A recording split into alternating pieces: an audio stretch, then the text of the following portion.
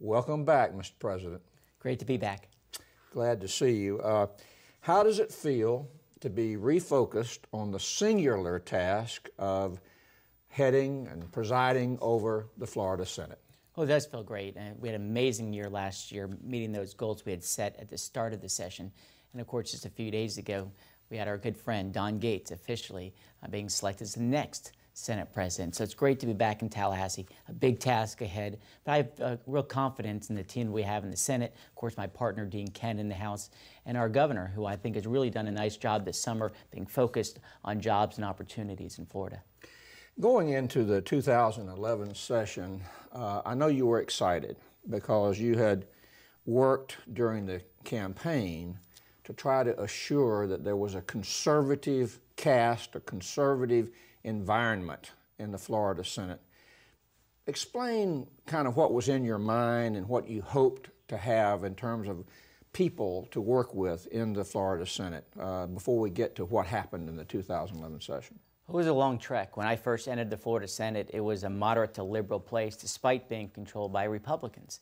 And I felt strongly in my personal beliefs and my historical background that Florida is a center-right state, and yet the Senate was a center-left organization. And so starting in 2004 all the way to the 2010 elections, I wanted to find like-minded Republicans, people who had less government, lower taxes, more choice in education, being pro-life. I aggressively went out, sought candidates, helped them get elected, and our goal came to fruition after the 2010 elections. And a kind of convergence of people who shared that philosophy. Obviously, Rick Scott, an outsider businessman. Dean Cannon sharing that same philosophy that's long been the case in the House. And I was proud to say that we had all the elements to find success. And so that was our goal. And so with that, everyone knew our agenda. And what was most pleasing about last year's session is that that agenda that we had laid out before the election, then once elected, and then was actually followed through into our legislative policies that passed last session. In one of the statements I saw on the internet that you made, let me see if I can quote you on this.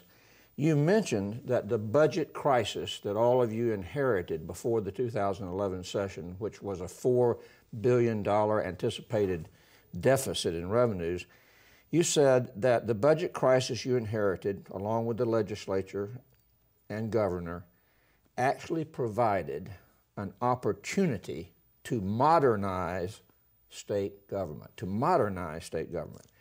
A lot of people kind of approach that with the attitude, uh-oh, the sky is falling. This is a terrible situation. Why did you view that as an opportunity to modernize? What do you mean modernize? Well, as you know, Steve, I'm very optimistic. And a lot of people never thought I'd be Senate President. I did, and I believed in that. But more importantly, modernizes this. With crisis, the old saying is, comes opportunity. And clearly on pensions, on Medicaid, education reform, for that matter, balanced budget. We need to modernize those areas so that people have a more consistent government.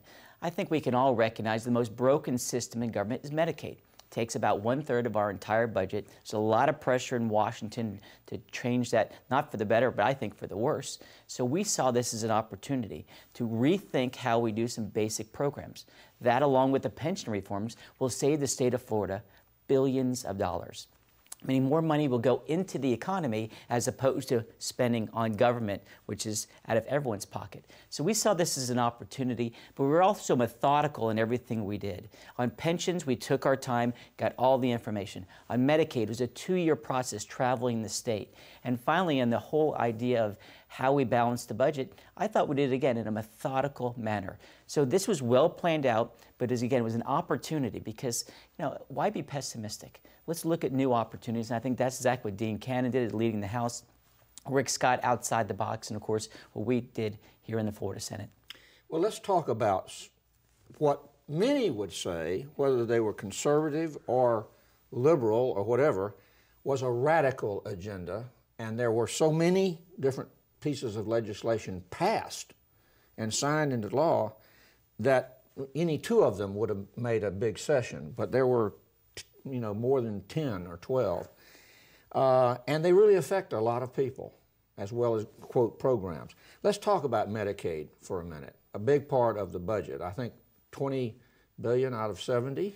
A little bit more, but yeah, Okay. almost 23 billion now. What was the main concept? How did you reform Medicaid in broad terms? What happened?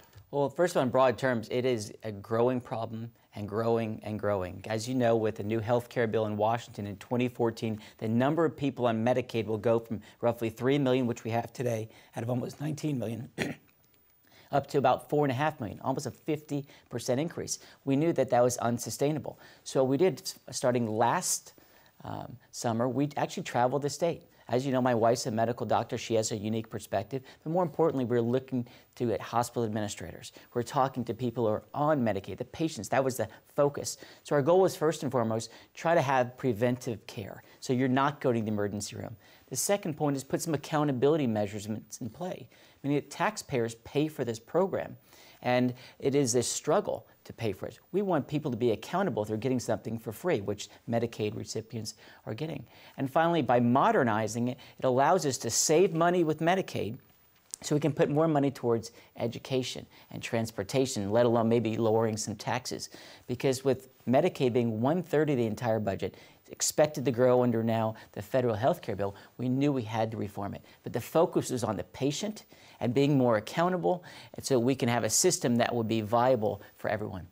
Well, kind of the concept of Medicaid, the original intention was to provide a safety net as far as medical care is concerned and other forms of care for the poorest, in our capitalistic society.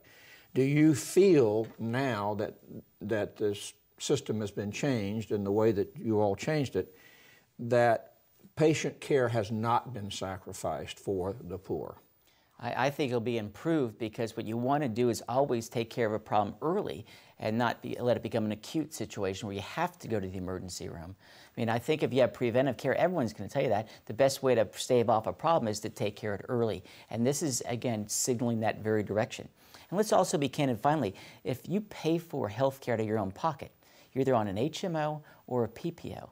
And that's all we're asking with Medicaid patients as well, is that they're going to be on the same type of program that people who pay for it out of their own pocket. I think that's equal or level playing field for all. You're saying moving people more to a managed care environment. And I think we should. The only group I would not like to see in a managed care environment would be those who have some disabilities, because they have such a unique circumstance. But if a person pays for a program out of their own money, and a person who doesn't pay for a program out of their own money, why would a person who pays nothing into the system have a superior system than a person who actually pays for the system? We're just trying to make a level playing field. But I think the bigger concern is what Washington's trying to do is expand a program that used to be completely broken. We're trying to reform it based on what we heard from patients, and I think that's a step in the right direction that respects the individual.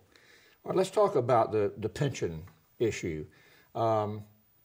Went from a defined benefit plan to a defined contribution plan, and now all the folks on the state retirement plan have to contribute to their retirement plan.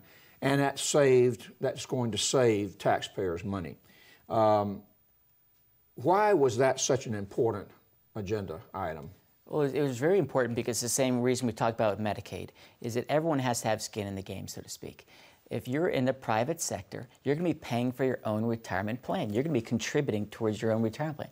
Florida was the last state to actually ask state employees to start contributing towards their own retirement plan. I'm a public servant. My benefits package should not be superior to the people who actually pay for my benefits. And so, like in the private sector, we modeled it in that direction so that it becomes more affordable for the taxpayer, and there's a solvent system that exists in the state of Florida. And when people said, well, this 3% contribution is like a tax, no, it's not, and here's why. They're putting their own money into their own account. It's not going into the general fund, so to speak. And I think that's the right way to go. And that's, again, modernizing government. The defined benefits plan of the past was my father's generation. The defined contribution is the modern plan because people are more flexible, meaning they have more jobs throughout their career. It's not one of those you get in one career after high school or college, and then you get the gold watch 30 years later. People are more, let's just say, mobile in their future years, and we think defined contribution reflects the modern economy. Well, I'd like to go through a list of all of the many pieces of legislation that were passed. Don't really have time to do it. I've wondered really how you got all of it done on such a rapid basis. Did you and the Speaker and other leaders of the respective chambers, did you have a timetable that you said we're going to do this piece this week and this piece this week? And I mean, I've never seen in my time of observing the legislative process so many major pieces of legislation flow through the process as rapidly. Can you let us in on the inside a little bit about how you did it? Well, because we told people what we did, and we did it. I mean, again, I'd invite you to go back to our talks from almost a dozen years ago. Everyone knew if they chose me as Senate President what our agenda would be. There was no mystery there. And that's exactly what we did. We said we're going to outline major programs. We're going to give it a full hearing. As you recall, all those major pieces of legislation we're talking about went through 3 committees. So this was not rushed through. Everyone had a voice, whether it be on a big program like Medicaid or on pensions or education reforms. We took our time, we're methodical about it, but had a definite plan. I don't like this willy-nilly stuff. I like to have a thoughtful plan and then follow through with that plan. That's what I teach my children. That's what I push in my classroom. And that's what we try to do. And it made it that much easier when you had a true conservative like Governor Rick Scott, a true conservative like Dean Cannon in the House, and a newly conservative Florida Senate. We had a methodical plan. We put all of that, what I call the shuttle launch, where we planned it out so no one felt rushed in what we did. And that's why I thought we enjoyed that success from last session. And we're proud of our accomplishments. The problem is we don't have a long enough show to talk about them all. Well, we'll come back and talk some more. Okay.